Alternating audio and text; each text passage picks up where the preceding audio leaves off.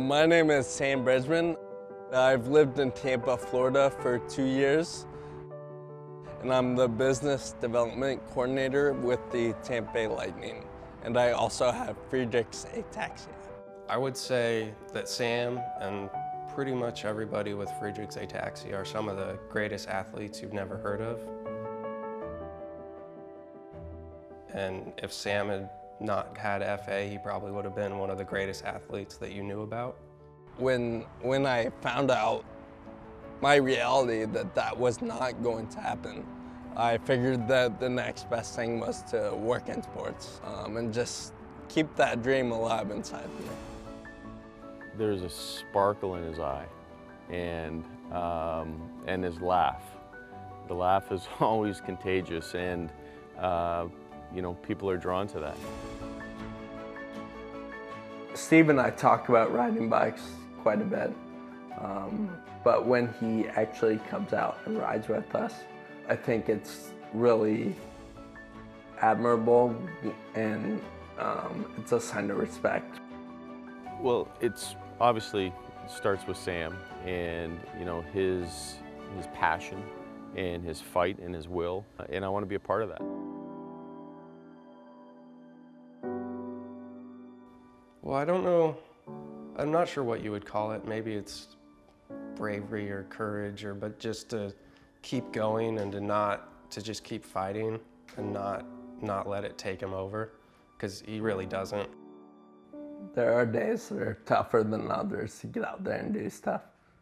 But on those tough days, one of my main motivations is my man Gavin. We met Sam when he was moving down here to go to USF and hit it off immediately. Like, Gavin just gravitated to him. We just kind of bonded right away, talking about sports and life and all that good stuff. Okay, so you just stand there. I want you to just stand as you can. Just stay there as long as you can. Just fight for it, okay? Fight, fight, fight. Seeing that kid and everything that he goes through at such a young age.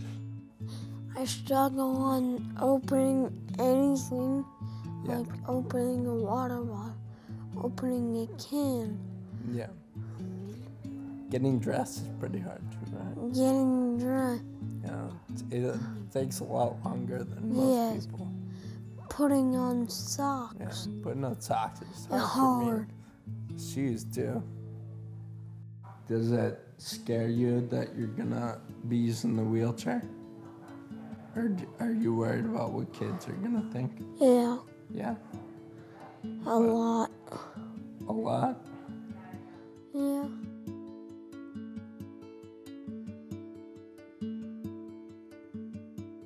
Life can be really sad sometimes.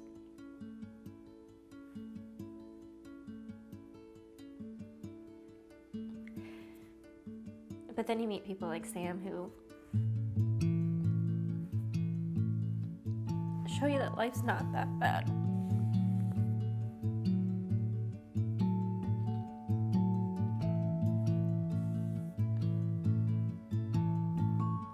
And to always find the good. Do you know what I always say? Even though my body and my arms and my legs don't work as well as I want them to, my smile still works. My laugh still works. Yeah. The way I think still works. Yeah. And most importantly, as you know, the things that I feel in my heart still work. Right? Yeah. And that goes the same with you. Yeah. You know I love you, man. Yeah.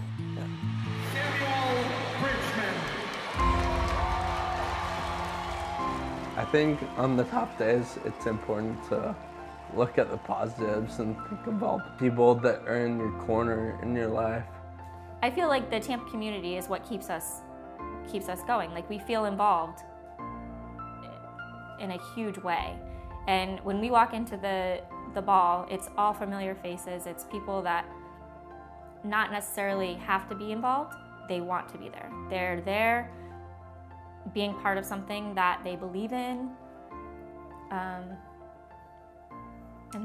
we're grateful for that. Can you do that?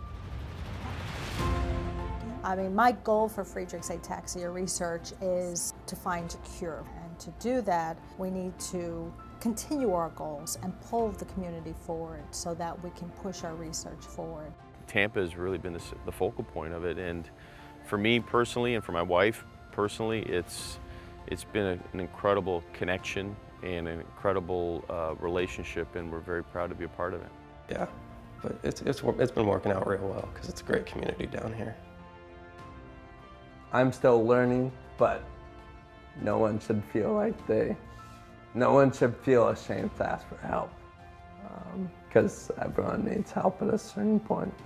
We have a lot of people in our corner that are with us until the end to find a cure for FA, and hopefully sooner than later. Yep. Yeah. And that is pretty cool. It is pretty cool. There's nothing's gonna stop us from moving forward and doing what we want in life, right? Yep. We're gonna keep going. Yep. Yep. At the end of the day, I don't want to have any regrets.